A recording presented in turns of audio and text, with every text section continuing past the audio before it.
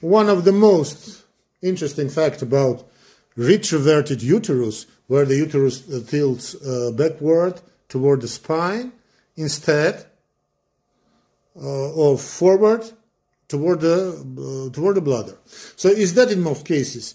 It's actually normal anatomical variation rather than a pathological condition. Around 20–30% of women have a retroverted uterus, and the majority are completely asymptomatic and no problem.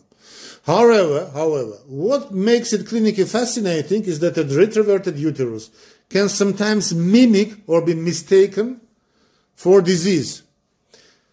For example, on pelvic exam, it may be misinterpreted as something not okay, adnexal mass or pelvic fullness.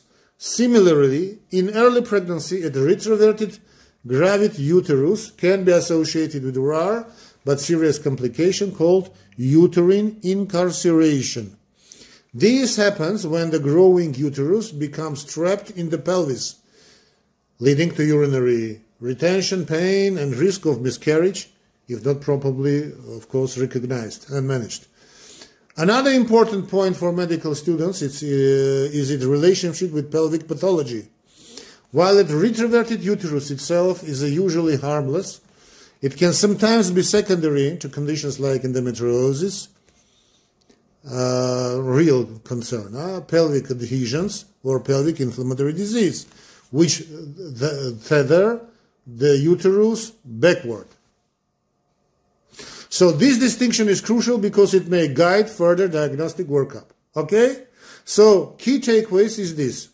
A retroverted uterus is most often just an absolutely normal variant. Period. But, no, not period, comma. Okay. But in some situations, it can either mimic pathology or be a marker of underlying conditions, underlying diseases. And in pregnancy, awareness of the rare risk of incarceration mentioned above is essential to prevent maternal fetal complications. Get it? Great.